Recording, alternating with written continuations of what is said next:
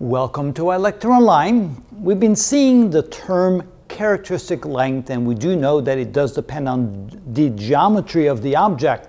Now, there's no hard science on this. There's no very accurate value for that. There's only approximate values and estimations. So what we're going to do is show you some different shapes and just say that in general we'll use that for the characteristic length.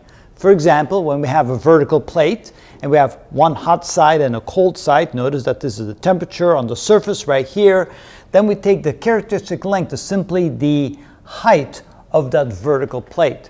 Even if the plate is inclined to some extent, we still take the length of that plate in that direction as being the characteristic length. But what if we tip the plate over and we have it horizontal?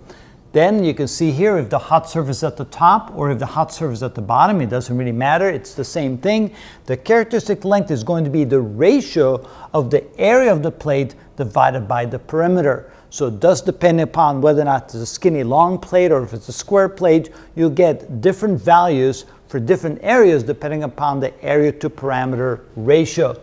Then if we have cylinders, either a vertical cylinder or a horizontal cylinder, it depends upon which side of the cylinder is being subject to the airflow. So here you can say that we have a vertical cylinder, we take the length or the height of the cylinder as being the characteristic length.